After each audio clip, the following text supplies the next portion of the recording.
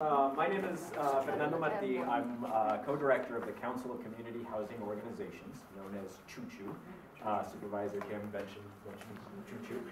We worked closely with the supervisor on last November's Proposition K, which was a public lands measure that was before voters and passed with 75% of who voted. We are a small organization. We're a staff of 2, but we're a coalition of 23 organizations, affordable housing developers, and community advocates. And we often work with the city, with the Mayor's Office of Housing, with the Planning Department, and we're often fighting the city, the same Planning Department and Mayor's Office of Housing on how they do their work.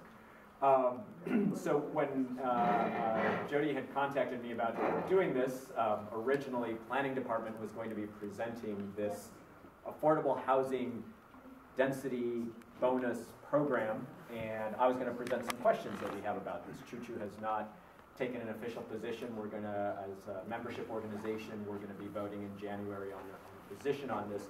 But as staff, we've raised a number of questions, which is the piece that we passed out to you that's got some, I think 7 questions that I think are some rather controversial, meaty questions about this proposal.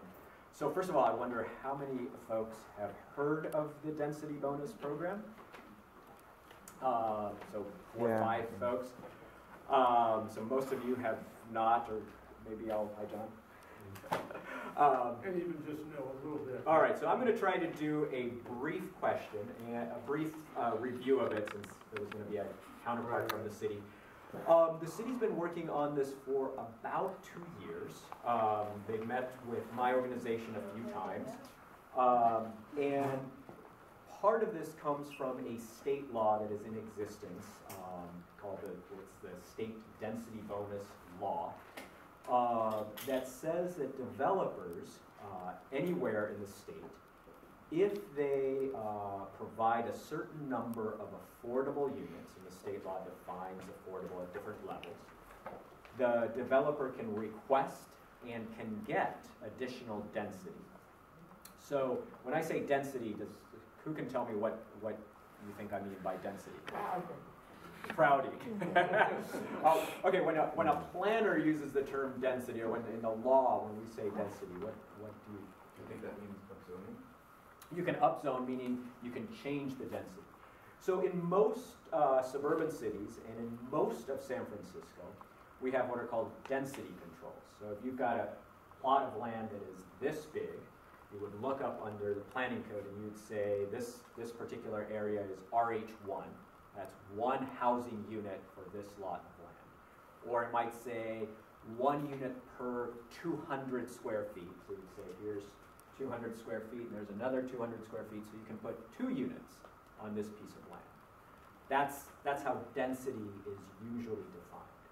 Now in San Francisco, in the last 8 years or so, large parts of San Francisco, mostly on the east side, the city has gotten rid of density controls, meaning that developers can build as high as the height limits. So there's 2 different things we're talking about, height limits and then density controls. So most cities across California have density controls. So if the density controls say you can build 10 units, you can go to according to the state law, you can go and say I'm going to provide a certain number, let's say 1 of those 10 units as affordable, and I get a 35% bump bonus. So instead of 10 units, I now can do 13 and a half units, and then they say you can round up, so you can get 14 units. So that's how it works. You get a little bonus. In San Francisco, we have not had a law that really kind of lays out those rules. Developers have not tried to do that except in a few cases, and in those cases what the city has done is they've rezoned for some additional density. Affordable housing developers have gotten some of those rezonings. So it's a very public process, and neighbors can come and there's a discussion that happens and so forth.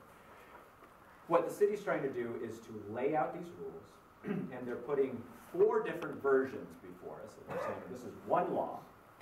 One of the versions is how we do the state law. And it sort of says the developer can apply for this and we'll do these things and give them this bonus in exchange for stuff. The second version says looks exactly like the first one, except that it says this is automatic. You developer, just come with us, rather than saying you have to go through this more complicated, I'm going to ask you for this, and then the city comes back and says whether you get it or not or how much. It says, here's a few goodies you get. You get this extra density, and you get a bunch of goodies, less parking or other things. And that's for building, typically for building low-income housing. That's how the state law is written. And by low-income housing, I mean, in the state law, housing for people who make 50% of the median income. 50% of the median income in San Francisco is a family of four, and I always use family of four because it's easy to calculate. 50% is a family of four that makes $50,000. So 2 income earners with 2 kids, each income earner makes $25,000. That's low-income housing. But the city's not too excited about that, so they came up with a third version, which is, the city's really excited about middle-income housing. So they want to build housing for people who make up to 150% of the median income. 150% of the median income. Actually, I'm exaggerating. I think they ratcheted it down to 140. So 140% of the median income. A family of 4 that makes $140,000, or a single person that makes $100,000. So that's why the family of 4 isn't actually 2 people who make $100,000. We can go ask HUD why they came up with those rules, but it's kind of how they define it. So if you ever see the city say 140% of median income, you can look it up on the Mayor's Office of Housing has a website. You can look up median incomes, and they change every year. But 140% is a single person who makes $100,000, 2 people who make a little bit more, 3-person household makes a little bit more, a 4-person household that makes $140,000. It's the only one I can memorize. Math works out.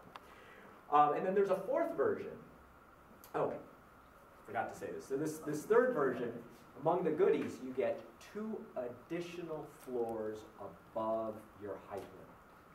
So let's say right here, this is zoned for 10 feet. So this is as high as the ceiling. And we said the zoning, the underlying zoning said you could build 2 units. A developer comes in, they can build as many units as they want, 2 additional floors above this. But in exchange, they have to do 30% of the units, with some of them low income and some of them this middle income, this 140% of median income. So that's, and then the 4th version is if you're building a 100% affordable development, so our member organizations, you get 3 extra floors. So we should be jumping all over for this and saying this is really great because we get to build 3 extra. And it's actually, it is a good thing. But we worry about what's being given away and what we as a public are getting back. For a number of years, my organization, Choo Choo, has talked about this idea that we call value capture, or value recapture. Planners and policy people, folks at Spur and elsewhere, they're really into trying to say, well, we have too much regulation on developers. We need to get rid of some of these regulations. We need to, we have these density limits that aren't realistic. You know, I said 2 units, maybe you could pack 3 units here. So why, just let's get rid of that. Let the market decide. And we're not saying that's not necessarily, that's necessarily a bad thing. Maybe we do want to have 3 units here. But once you have 3 units here, that developer just made profit on 1 extra unit, right? So value capture would be, and what are they giving back? What are they giving back to the public in terms of paying for the infrastructure for those new folks who are living here, or providing some affordable housing that balances that out, or providing other services? So that's where my questions come up. So I try to present, or maybe I wasn't as good as the planning department proposal. So when they say affordable housing density bonus program, remember it's 4 different things that they're talking about wrapped up in 1 law. When they say the state, so that's the first part of the question, you will hear the planning department say, this is a requirement because there is a state law. There's 1 section of what is being proposed that maybe we could say is being done to fulfill the requirements of the state law. It's the subsection 6 of the law. But this other middle income piece, this other piece that says up to 2 extra stories, the 100% affordable housing, that is all something that the city is providing as a benefit to developers that developers can choose to do. Maybe it's a good thing, maybe it's a bad thing. We don't believe that it is required by state law. So that's a good starting point, because then we can say you can actually do things differently. The second part is what I said is, what is the city getting in return for these development bonuses? One of the things about the state law is, we think it's the state law, the way it's written, is actually a big giveaway for developers.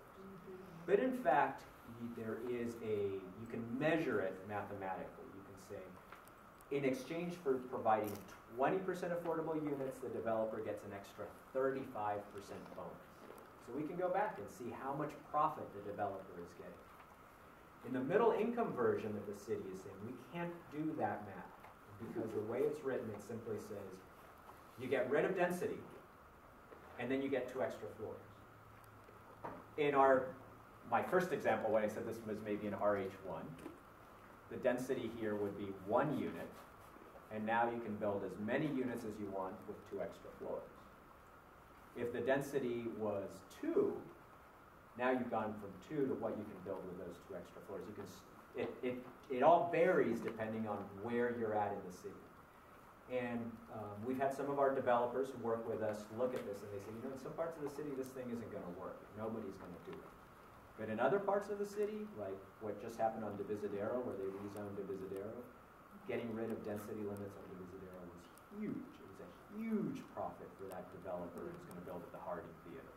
Because they just went from, I think, was it 16 units to, I forget, it was like 3 times as many units that they could build from the previous zoning to the new zoning. And then in addition to that, this says, I need to get 2 extra floors. So that makes it hard to understand, because you have to look at every site. There's not a mathematical way of targeting it. And if you look at the planning department's website, Libby Seifel, who's a consultant who does this, has done this economic study. It's largely incomprehensible. And we don't blame her for it being incomprehensible, because it is the way the law is written. It's impossible to look at do an economic analysis that applies to all the sites under the law, because every site is different the way they're written. The third thing is, are they affordable income targets, right? So one of the things that the city has been doing a lot of is saying, this is housing for teachers. Supervisor Kim just said, middle income housing, housing for teachers. So we've had several conversations with the teachers union, with UESI. And we've looked at the income that teachers earn. We think teachers are a good example of the kinds of public professionals who we want to house in the city, right? And who can't afford to live in the city, and who make more than frankly, what our member organizations build. Because we build low-income housing. We do not build middle-income housing. A whole bunch of reasons why not. There is no federal money for building middle-income housing. So it's actually a good thing to make the market rate developers build this. So what do teachers earn? Teachers earn about 75% of the median income, or 70% of median income to begin with. If you've been teaching in San Francisco for 10 years, you have tenure, you're in what's called Category 3, which is the higher category of income earning in San Francisco. At most, you would make 90% of the median income. So there ain't no teachers making 140% of median income. However, and this gets to question number 4, however, if you have 2 teachers together, so a family of 2 teachers together, who've been working for 10 years, who are tenured, and maybe have 2 kids, they make about 120% of the median income, the way these things are worked out. So these income targets look very different when you're talking about a studio from when you're talking about a 2-bedroom or a 3-bedroom. A 3-bedroom for somebody making 140% of median income maybe is 2 tenured teachers. A studio for somebody making 140% of median, there's no teacher who makes $100,000. Great, they should. They deserve $100,000, but you know that's a different. So it's a question. Like, is that who we need to be subsidizing? Maybe, maybe not. And there's a little. I won't get into it. There's a little table of what different income levels are. So it's a little bit blurry. We got this off the planning department website. But basically, what the mayor has said is middle income means the middle. Middle is the median. Half of the people in San Francisco make less than the median, half of the people make more than the median. You get into that's actually wrong. It's half the people in San Francisco make less than 90% of the median because our median includes San Mateo and Marin, but that's a whole other question. But more or less. Half the people make less than the median, half the people make more. That's a definition of median. So when we talk about middle income, it means how are we housing everybody who earns from 50% of the median up to 150% of the median. And if we come up with something that only addresses the 150%, we're still leaving everyone else behind. And like I said, our member organizations, we work to house folks from those who are homeless to those who are making 50% of the median, which includes a lot of the workers in our city, people working in restaurants, people working in hotels.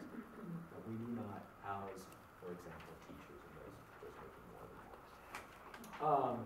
So question number 4 is, will the program result in many family units?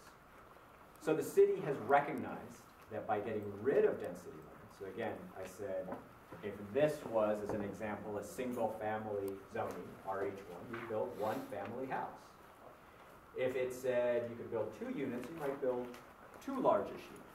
But if you say to a developer, there's no limit, then the developer is going to say, how many units can I pack in here? I'm going to make them as small as possible, as long as I can market it. So we get a little back and forth. Well, maybe it needs to be a little bit bigger, but I can put 5 in here. And with a jacuzzi downstairs, that'll be the selling point. So the city's kind of recognized this. And they've said, if you take advantage of this program, 40% of the units have to be 2 bedrooms or larger. Okay, that's a start. It means that if I'm a smart developer, 60% of them will be studios. And then I'll do the 40% that are 2 bedrooms. And there will be no 3 bedrooms. So that's a question, right? Is that, and again, back to the income discussion, 60% of those units that are studios are going to be marketed, the affordable ones, the ones that get you that bonus, are going to be marketed for people making $100,000, and then the others will be marketed to God knows what, the market will. So that's the question. I'm going to get to the what is to us the heart of it in a moment, because these are all kind of, I don't know, policy wonky questions. Number 5 is, how does the program address the development review process, right? So part of what this program does, and what's appetizing for developers, is to say you're going to bypass how we have traditionally talked about raising heights. If you're going to raise heights, you usually go through, when we do that, a planning process in the neighborhood. When we haven't done that, there have been those cases where they've done SUVs, which are supposed to be illegal, but we do them in San Francisco. James' predecessor, Chris Daly, was famous for doing a few of those, and getting something in return, right? What this does by laying out this process is saying that's out of the picture. We just wrote the rules. It just says if you provide the 30% middle income units, you get 2 extra floors, and we're done.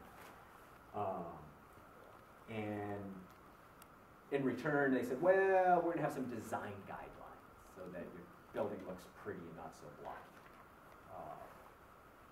That's a question, right? If folks are comfortable with that. Question number 6 is how is this increased density connected to transit and other neighborhood infrastructure? So in Market Octavia and in the eastern neighborhoods, which were both rezoned in 2008, 2010, thereabouts, developers were allowed to build extra density. Actually, we got rid of density.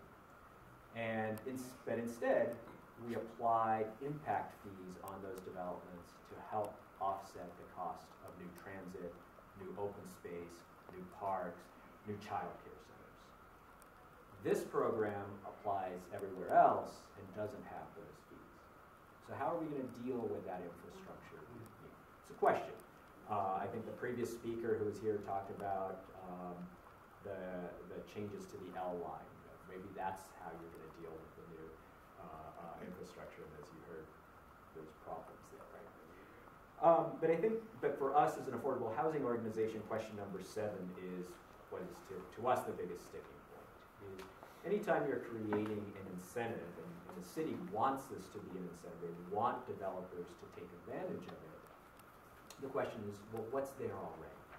And if what's already there is rent-controlled housing, with residents living in that housing, should we be creating incentives to demolish those buildings and create these new units, even if they have some affordability within them?